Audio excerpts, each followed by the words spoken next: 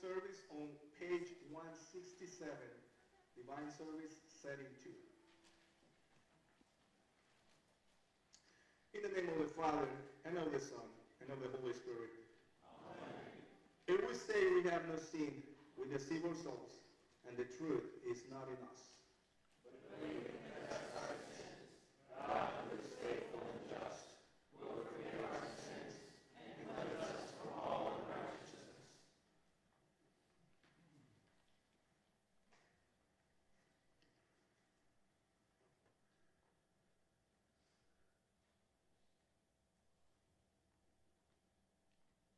Let us then confess our sins to God our Father. Most merciful God, we confess that we are by nature sinful and unclean. We have sinned against you in thought, word, and deed, by what we have done, and by what we have left undone. We have not loved you with our whole heart. We have not loved our neighbors as ourselves. We justly deserve your present and eternal punishment. For the sake of your Son, Jesus Christ, have mercy on us.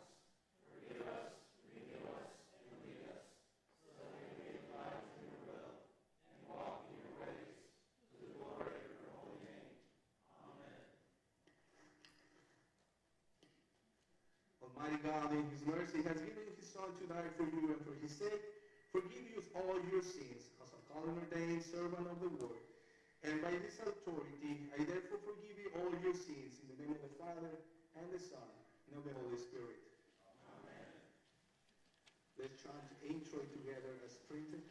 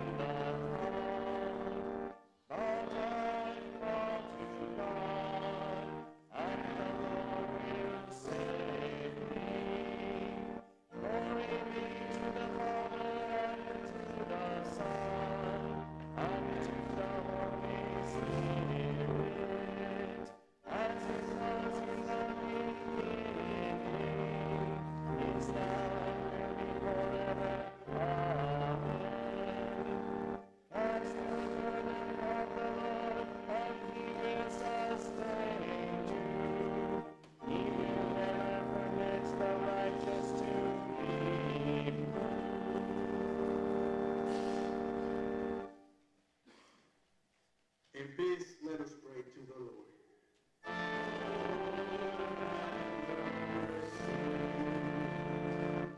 For the peace from above, and for all salvation, let us pray to the Lord.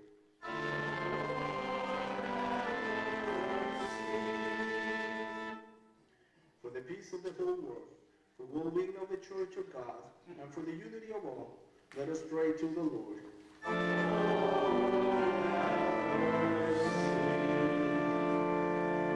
For this holy house, and for all who offer here the worship and praise, let us pray to the Lord.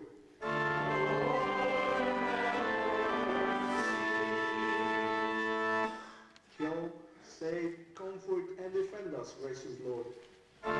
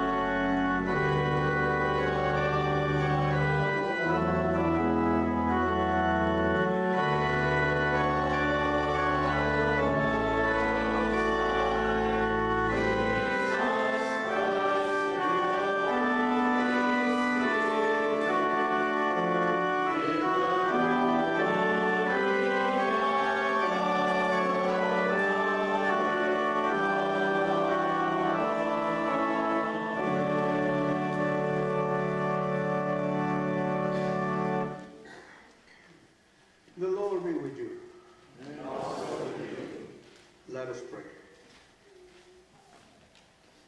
Merciful Lord, cleanse and defend your church by the sacrifice of thanksgiving, the fruits of his redeeming work, and daily following his way. Through the same Jesus Christ, your Son, O Lord, who lives and reigns with you and the Holy Spirit, one God, now and forever. Amen. You may be seated.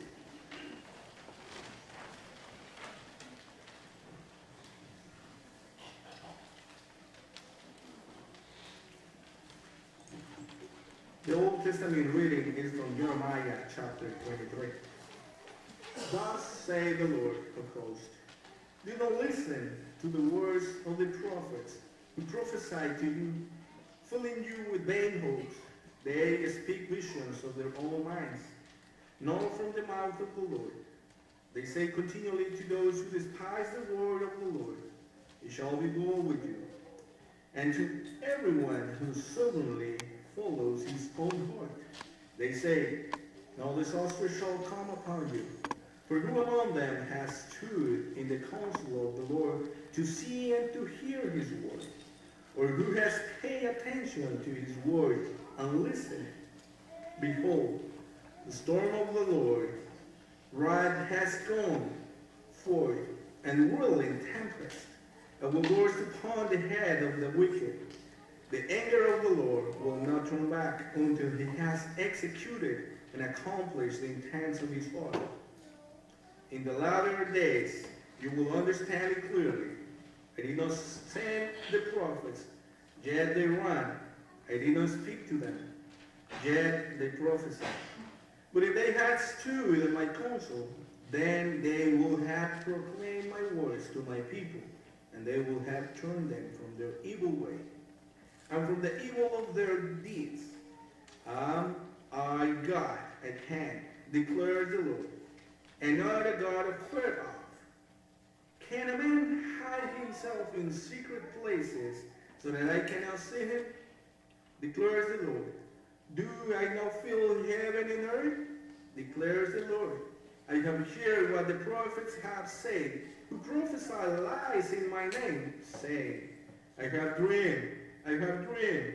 How long shall there be lies in the earth of the prophets who prophesy lies, and who prophesy the deceit of their own heart, who think to make my people forget my name by the dreams that they tell one another, even as their fathers forgot my name for Baal.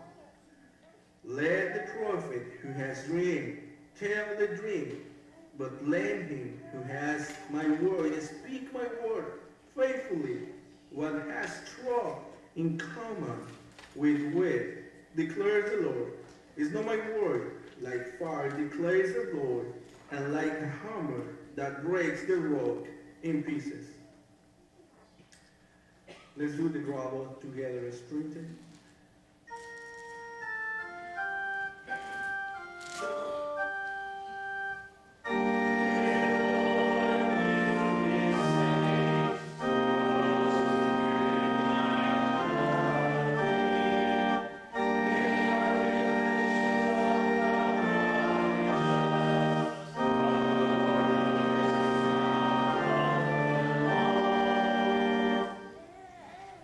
The epistle reading is from Hebrews chapter 11. By faith, Abraham, when he was tested, offered up Isaac, and he who had received the promises was in the act of offering up his only son, of whom it was said, through Isaac shall your offspring be named. He considered that God was able even to raise him from the dead, from which, figuratively speaking, he did receive him back. By faith, Isaac invoked a future blessing in Jacob and Esau. By faith, Jacob, when dying, blessed each of the sons of Joseph, bowing in worship over the head in his staff. By faith, Joseph, at the end of his life, made mention of the exodus of the Israelites and gave directions concerning his bones. By faith, Moses, when he was born, was hidden from 3 months by his parents, because they saw that the child was beautiful, and they were not afraid of the king's edict. By faith, Moses, when he was grown up, refused to be called the son of Pharaoh's daughter, choosing rather to be mistreated with the people of God than to enjoy their fleeting pleasures of sin. He considered the reproach of Christ greater wealth than the treasures of Egypt, for he was looking at the reward. By faith, he left Egypt, not being afraid of the anger of the king, for he endured as seeing him who is invisible. By faith, he kept the Passover and sprinkled the blood, so that the destroyer of the firstborn may not touch them. By faith, the people crossed the Red Sea as if on dry land, but the Egyptians, when they attempted to do the same, were drowned. By faith, the walls of the Jericho fell down after they had been encircled for 7 days. By faith, Rahab, the prostitute, did not perish with those who were disobedient, because she had given a friendly welcome to his spies. And what more shall I say? For time will fail me to tell the Gideon, Barak, Samson, Jephthah, of David and Samuel and the prophets, who through faith conquered kingdom, enforced justice, obtained promises, stopped the mouths of lions, quenched the power of fire, escaped the edge of the sword, were made strong out of weakness, became mighty in war, put foreign armies to flight, women received back their dead by resurrection. Some were tortured, refused to accept release, so that they might rise again to a better life. Others suffered mocking and flogging, and even chains and imprisonment. They were stoned, they were sawn in two, they were killed with the sword. They went about in skins of sheep and goats, destitute, afflicted, mistreated, of whom the world was not worthy, wandering about in deserts and mountains, and in dens and caves on the earth.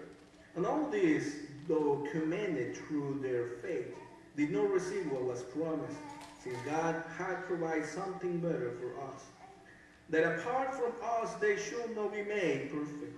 Therefore, since we are surrounded by so great a cloud of witnesses, let us also lay aside every weight and sin which clings so closely, and let us run with endurance that race that is set before us, looking to Jesus, the founder and perfecter of our faith, who for the joy was set before him endured the cross, despising the shame, and is seated at the right hand of the throne of God.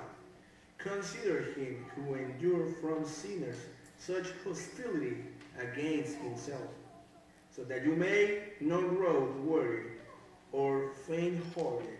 This is the word of the Lord. Thanks be to God. Please rise for the Alleluia verse.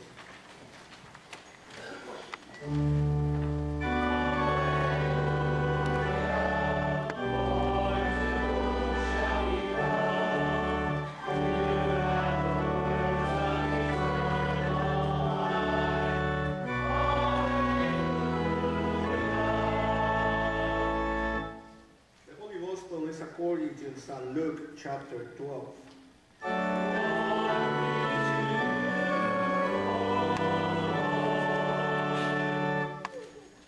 Jesus said, I came to cast fire on earth, and would that it were already kindled. I have a baptism to be baptized with, and how great it is my distress until it is accomplished. Do you think that I have come to give peace on earth? No, I tell you, but rather division. For from now on in one house there will be 5 divided, 3 against 2, and 2 against 3. They will be divided, father against son, and son against father, mother against daughter, and daughter against mother, mother-in-law against her daughter-in-law, and daughter-in-law against mother-in-law. He also said to the crowds, when you see a cloud rising in the west, you say at once, a shower is coming, and so it happens. And when you see the south wind blowing, you say, there will be scorching heat, and it happens. You hypocrites, you know how to interpret the appearance of earth and sky, but whether you know how to interpret the present time. This is the word of the Lord.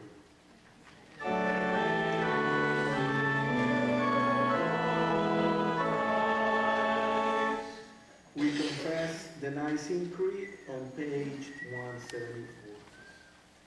I believe in one God, the Father Almighty, maker of heaven and earth, and of all things visible and invisible, and in one Lord Jesus Christ, the only begotten Son of God, begotten of his Father before all worlds, God of God, light of light, very God of very God, begotten, not made, being of one substance with the Father, by whom all things were made, who for us men and for our salvation came down from heaven, and was incarnate by the Holy Spirit of the Virgin Mary, and was made a man, and was crucified also for us as a child. He suffered and was buried, and the third day he rose again according to the Scriptures, and ascended into heaven, and sits at the right hand of the Father. And he will come again with glory to judge both the living and the dead, whose kingdom will have no end. And I believe in the Holy Spirit, the Lord, the giver of life, who proceeds from the Father and the Son, who with the Father and the Son together is worshipped and glorified, who spoke by the prophets. And I believe in one holy Christian and apostolic church. I acknowledge one baptism for remission of sins, and I believe for the resurrection of the dead, and the life of the world to come. Amen. You may be seated. At this time, the children come forward for the children's message.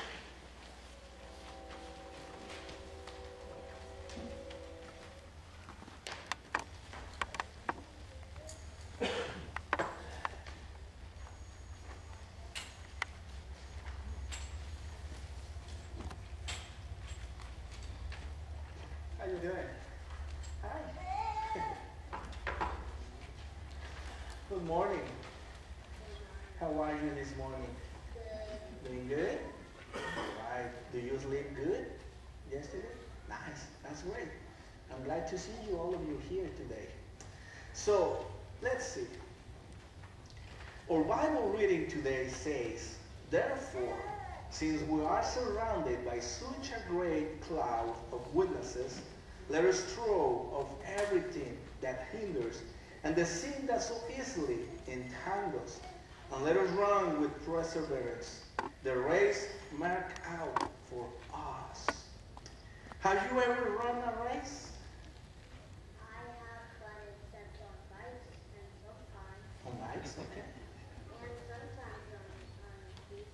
All right. But race is good, right? Sometimes. So, have you ever won a medal or a trophy running a race? Oh, no, I have not. No. You won? Wow. All right. A triathlon. Oh, wow. All right. It is a thrill to run a race and hear the voices of the people who are watching as they shout words of encouragement. It is even greater thrill when you finish the race and win a medal or a trophy. Several years ago, when the Olympics were held in Barcelona, Spain, the world saw one of the greatest moments in Olympics history. Derek Redmond, a young man from Britain, had dreamed all his life of winning a gold medal in the 400-meter race. He had worked hard to get the Olympics, and his dream was within his reach. He was in the semifinals and was running the race of his life. He could see the finish line just ahead as he rounded the final turn Suddenly, he felt a sharp pain in the back of his leg, and he fell to the track with a torn muscle in his right leg. As the medical attendants ran toward him, Derek struggled to his feet. He started to hoop toward the finish line on one foot in an attempt to finish the race. Suddenly, a large man came out of the stands, pushed aside the security wall, and ran to Derek's side. It was Jim Redmond, Derek's father. "You don't have to do this," he told his son. His son said, "Yes, I do," said Derek. "Well then," said his father, "we're going to finish this together." And they did. They stayed in Derek's lane all the way to the end. At first, the crowd watching in silence. Then they rose to their feet and cheered and wept. Derek Redmond didn't win the gold medal, but he walked away with the incredible memory of a loving father who, when he saw his son in pain, left his seat in the stands to help him finish the race. That is what the Bible lesson is about today. It teaches us that life is like a race that has been said before us. We may struggle and face many obstacles, but we have a great crowd of witnesses who are cheering us. We have a Heavenly Father who loves us and who helps us when the pain is too great. We have a Savior who left his place in heaven and came to earth to show us how to run the race. If we keep our eyes on him, how can we help but finish the race? Let us pray. Dear Jesus, sometimes life is difficult. Help us to keep our eyes on you and to run the race that is before us. In Jesus' name we pray. Amen. All right, enjoy your seats. Bye. We continue with the hymn.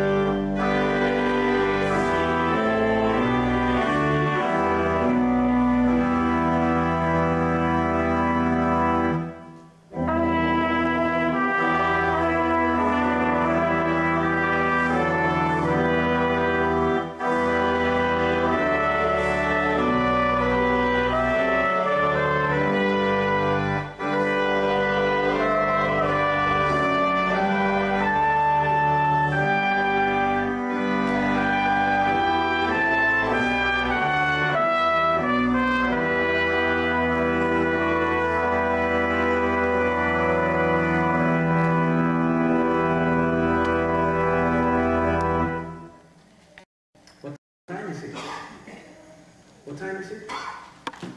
It is time. Grace to you and peace from God the Father and from Lord and Savior Jesus Christ. Amen. When I was a child, I loved to be asking my parents the time. At all times, after leaving school, I came home and after eating, and doing my homework, I went out with my friends to play. When I saw that it is getting dark, I ran directly to my house to ask my parents, what time is it? And if they told me it is 7 p.m., I just stopped doing everything I was doing so I could enjoy my favorite TV show, The Wonder Years, with Kevin Arnold and his friend Paul. When I was a child, I was so impatient for that time to come that I could not wait for anything else, that the time will come and not be impatient for my favorite show to start. As a children of God, the question of time isn't an important question. To the contrary, time is very important. We live in a unique time. The time between the already and the not yet. Most of the promises of God have been fulfilled, but there are some of his promises for which still wait the fulfillment, not the least of which is his coming to judge the living and the dead. What time is it? With this morning gospel reading before us, the question is set in the overall context of Jesus' mission to save the world from sin, death, and the devil. What time is it? Where are we at in Jesus' work of redemption? What does this hour bring, and what should we look for in the future? What Jesus said regarding things to come, my son, I've been shocking to you. I came, he said, to cast fire on earth, and without it were already kindled, I have a baptism to be baptized with, and how great it is my distress until it is accomplished. Do you think that I have come to give peace on earth? No, I tell you, but rather division. Jesus talks about casting fire on earth, great distress in his baptism and division. What are we to make of these things? Well, by this time in his life and ministry, Jesus had already been baptized in that baptism of water. He placed himself under God's wrath on behalf of all humanity. As he said to a confused disciple, namely John the Baptist, who didn't understand why Jesus should be baptized by him, permitted now to fulfill all righteousness. Jesus had been baptized by water, and as such, he had put himself under God's wrath. Here, though, he laments another baptism that lay ahead of him. The first baptism was by water. The second will be by blood. The first took place in the Jordan. The second one will take place on the cross of the Calvary. The fiery wrath of God laid on Jesus at his baptism will ultimately lead to his death on the cross. You see, from his baptism, Jesus stood under the Father's wrath and continued to stand under the Father's wrath until the wrath was satiated in his crucifixion. Thus, with every sickness, Jesus healed. With every sin, he forgave. With every dead person, he raised from the grave. Jesus bought, released creation from its bondage and absorbed it into his body all sickness, sin, and death. This is how he put himself in the position to receive God's wrath against the sin. From the moment he stepped forward publicly in his baptism as the world's Messiah, the process began. For this he came. He throughout his life that he was to bear his fiery wrath and judgment. In his passionate plea before us this morning, he expressed his wish that it will be already finished. As much as he despised the shame of the cross, he obeyed the will of his Father. He completed his ministry with a bloody baptism, where the full wrath of God was placed upon him as he atoned for the world's sin. This frame, if you will, of water and blood around Jesus' ministry recalls that both water and blood flowed from his side at his death on the cross, and the water and blood testify that he is God, Messiah. As the scriptures say, this is he who came by water and blood, Jesus Christ, not with the water only, but with the water and the blood, and the Spirit is the witnesses one. Because the Spirit is the truth. For those who are witnessing are three: the Spirit, the water, and the blood. And these three are of one accord. What time is it? Since Jesus has been baptized by water and the blood, it is right here and right now the hour of grace. Jesus calls out, "Come to me, all of you who are labored and are heavily laden, and I will give you rest." Those who labor and are heavy laden are those who have sought to claw and to climb their way back to God, who have come to the sobering realization that they not made any progress whatsoever.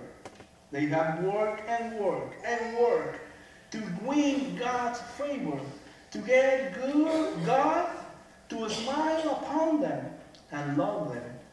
And they, by God's grace, have found their efforts fruitful. No one comes to the Father, Jesus said, but by me. What we so desperately seek to acquire has been given to us freely in the water that impart to us the merit, the grace, and forgiveness of Jesus. Bloody baptism. Since we have been justified by faith, Apostle Paul writes, we have peace with God through our Lord Jesus Christ. Through him we have also obtained access by faith into his grace, in which we stand, and we rejoice in hope of the glory of God. What time is it? It is the hour of grace. It is also whoever a time to long for and anticipate the unique peace that we will finally enjoy and the glory of heaven. Certainly, a measure of that peace we know here and now. The dividing wall of wrath of the sin and of the death that separate us, that separated you from God, has been torn down. As such, you enjoy the peace that passes all understanding, for whereas Jesus was wrapped in God's wrath in his baptism, you were clothed with his righteousness in yours. And yet, while you have that peace that passes all understanding, the world around you, the world in which you live, it is in turmoil. Nations fight against nations. Warring factions fight against one another on the streets across the fruited plain. The differences that cause such turmoil are often trivial. However, sometimes those differences go to the very heart. They go to the very core of the meaning of life, which is to say, they have to do with Jesus and the gospel of his redeeming love. The truth of the matter is, the gospel itself is divisible. It can literally set fathers against their sons and sons against their fathers. One believes in Christ and the other doesn't. The one who believes is rid by their love of rejecting Christ and the salvation and life he came to give. Worse yet, the one who doesn't believe in Christ is at enmity with God, and thus he finds himself an enmity even with those he loves. Jesus told us. He told you that tension that division will exist in your time here on earth. Still, he comes to you in those tense and disheartening situations, and he comforts your troubled soul. While your peace is disrupted, your hope springs eternal. Even those who soundly deny Jesus can yet be brought to faith in him, for it is the hour of grace. As Jesus comforts your troubled soul in this hour of grace, he gives you the resolve and the strength to confess him before men. Your goal, my friends, your greatest treasure cannot be temporal peace, transformed by the gospel of Jesus, love and grace. Your life is now hidden with Christ in God. As such, it is your great honor. Indeed, it is your great privilege to bear witnesses to Christ and to him crucified for the sins of the world. What time is it? Well, it is the hour of grace. But it's also a time to long for and to anticipate the unique peace that you will finally enjoy in the glory of heaven. God grant you the holy longing and anticipation, but most of all, God grant that it be satisfied in Christ. In Jesus' name, amen. The peace of God that passes all understanding, keep your hearts and minds in Christ Jesus unto life everlasting. Amen.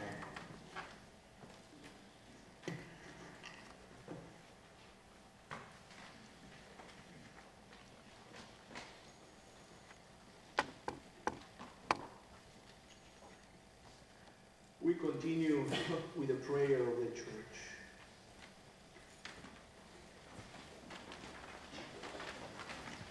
Please rise.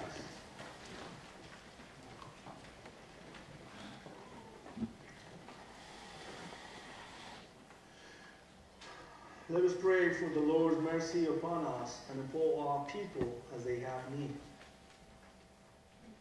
For the word of the Lord to be preached freely and faithfully, for the sinner to be warned and urged to repentance, and for the penitent to rejoice in the grace of forgiveness. Let us pray to the Lord. Lord, have mercy. For the church, those whom the Lord has gathered by the voice of his word and the saving waters of baptism, and for those who have not heard and who have not been baptized, let us pray to the Lord. Lord, have mercy. For this congregation, our life together around the world, and table of the Lord, for the work of God that goes forth from his place, and for the Lord that bless and prosper all things according to his will, let us pray to the Lord. Lord, have mercy. For all pastors who faithfully serve the Lord, for all church workers who serve with them, and for those preparing for full-time church work at our college and seminaries, let us pray to the Lord. Lord, have mercy.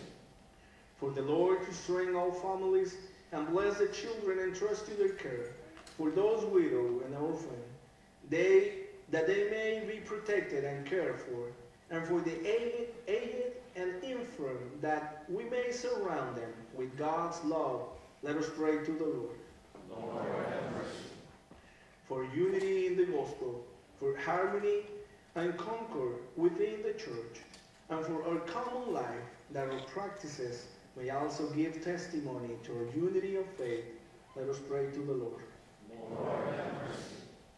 For the peace in the world, for our nation and good government, for wise and faithful leaders, for those who protect our liberty and the armed forces, and for those who judge our laws and guard the rule of law among us, let us pray to the Lord. Lord, have mercy. For the faithful who will commune here today, for goodly preparation, so that we may be ready to receive the body and blood of the Lord worthily, and for the fruits of this sacrament to be displayed in our lives, let us pray to the Lord. Lord, have mercy. For those who have wandered from the faith, for those who have been absent from the Lord's house, for those whom we have hurt or wandered in word or deed, and for the reconciliation of all by the forgiveness of Christ, let us pray to the Lord. Lord, have mercy. For those not yet of the kingdom, for a faithful confession of Christ to all still in darkness, and for the works of mercy by which we demonstrate Christ's love to those in need, let us pray to the Lord. Lord, have mercy. For those who are celebrating anniversaries in our church, birthday, baptism, confirmation, and wedding, Heavenly Father, our times are in your hands, Lord Jesus. Your mercies are new every morning. We thank you for another year of celebration. Let us pray to the Lord. Lord, have mercy. For Ali, we pray, mighty God, that she may return home soon. Thus we pray for the Lowester family, that you will grant us strength in faith in Christ, that they may bear up under his burden and be at peace. Let us pray to the Lord. Lord, have mercy. For the safety children, for Courtney and Ashley, Carolyn Risto, and Chloe Metron, for those serving in the military, Brittany, Joe, and Derek, and for those with special needs, we pray, loving Father, for the Eggman family, Guy, Maria, Dalton, Ed, Elisa, Shane, Garrett, Georgianne, Ron, and Marie, that you will keep them steadfast in trouble and comfort them. Let us pray to the Lord. Lord, have mercy. For the sick, for Pastor Leonard Risto, he is now in the hospice. For Karen Fain, Jim, Harold, Elizabeth, Brian, Tommy, Chrisa, Paul, Katie, Maria, Raymond, John, Lorraine, Lynn, Miranda, Carol, Greg, Betty, Clarence, George, Josephina, Riley, Maria, Linda, Sandra, Mary, Lorraine, Odette, Catherine, Royal, Sharon, Dan, Bobby, Eileen, Pat, Cameron, Matthew, Charlie, Alice, David, Bobby, Marion, Janet, Carolyn, B.J. Jackson, that God will grant healing to their bodies, strength to the weak, endurance to bear up on their trail, patience to await his deliverance, and peace at the last. Let us pray to the Lord. Lord, have mercy. For the grieving on all who mourn the loss of those whom they love, for the renewal of hope, that because Christ is risen, all who died in Christ shall live in him, and for the grace to redeem the Lord's promise, never to abandon or forsake his people in their need. Let us pray to the Lord. Lord, have mercy. For hearts that cheerfully acknowledge the Lord's goodness, for generosity to supply help to those in any need or want, and for the grace to support the church and the work of the kingdom, both near and far. Let us pray to the Lord. Lord, have mercy. Oh, gracious Lord, because we have known your love in Christ, and because you have promised to hear and give answer to the prayers of your people, we trust that you will supply all these needs to all those for whom we have prayed, and that you will guard your church against all her enemies until the day when you will deliver us into your presence forevermore. Through Jesus Christ, O Lord. Amen.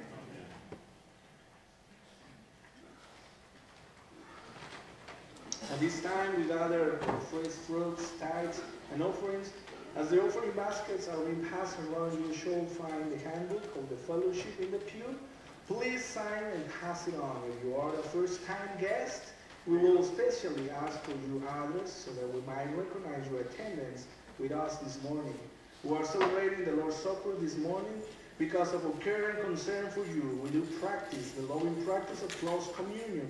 If you are a first-time guest, we will ask that you read our statement of our practice of the Lord's Supper as printed in the card found in front of the pew, back in front of you. And if you should have any questions, then you will speak with me before approaching the Lord's table. Now we receive our offerings.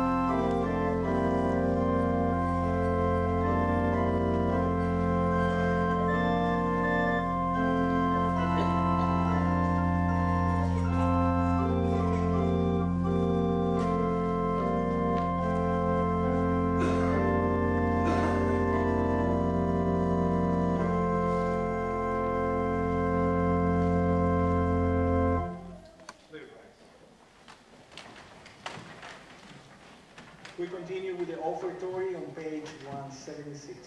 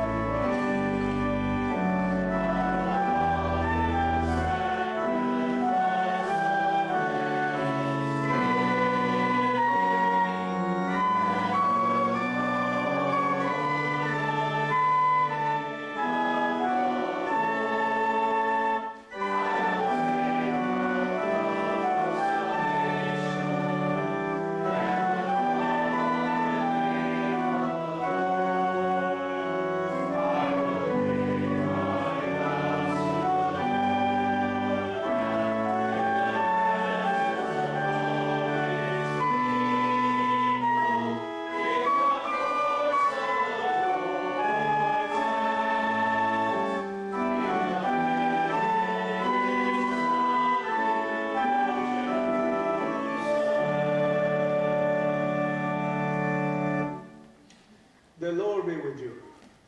And also with you. Lift up your hearts. We lift them to the Lord. Let us give thanks to the Lord our God. It is right to give him thanks and praise. It is truly right, good and salutary, that we should all times and all places give thanks to you, Holy Lord, Almighty Father, everlasting God, through Jesus Christ the Lord, whom on this day overcame death and the grave, and by his glorious resurrection opened to us the way of everlasting life. Therefore, with angels and archangels, and with all the company of heaven, we loudly magnify your glorious name, evermore praising you and say,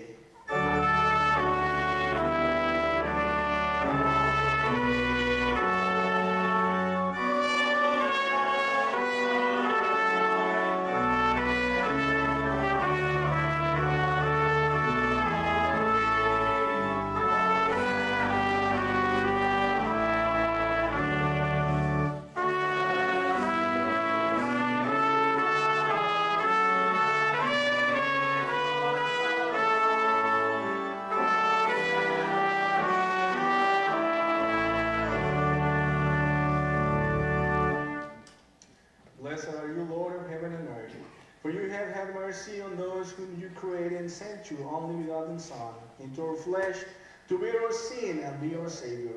With repentant joy, who will receive the salvation accomplished for us with all the availing sacrifice of his body and his blood on the cross. Gather in the name of the remembrance of Jesus, we beg you, O Lord, to forgive, renew, and strengthen us with your word and spirit.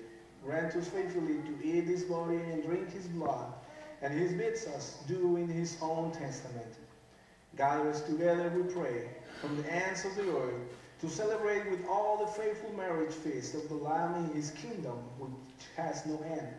Graciously receive our praise, deliver and preserve us. To you alone, O Father, be all glory, honor, and worship, with the Son and the Holy Spirit, one God, now and forever. Amen. Lord, remember us in your kingdom and teach us to pray. Our Father, who art in heaven, hallowed be thy name. Thy kingdom come, thy will be done, on earth as it is in heaven. Give us this day our daily bread, and forgive us our trespasses, as we forgive those who trespass against us. And lead us not into temptation, but deliver us from evil. For thine is the kingdom, and the power, and the glory, forever and ever. Amen. O Lord Jesus Christ, on the night when he was betrayed, took bread. And when he had given thanks, he broke it and gave it to the disciples and said, Take and eat. This is my body, which is given for you. This do in remembrance of me. In the same way also he took the cup after the supper, and when he gave thanks, he gave it to them, saying, Drink all of you, this cup is the New Testament in my blood, which is shed for you for the forgiveness of your sins. This do as often you drink it in remembrance of me. The peace of the Lord be with you always.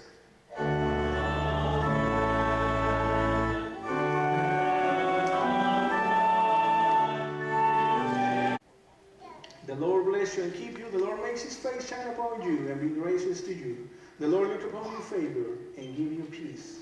Amen.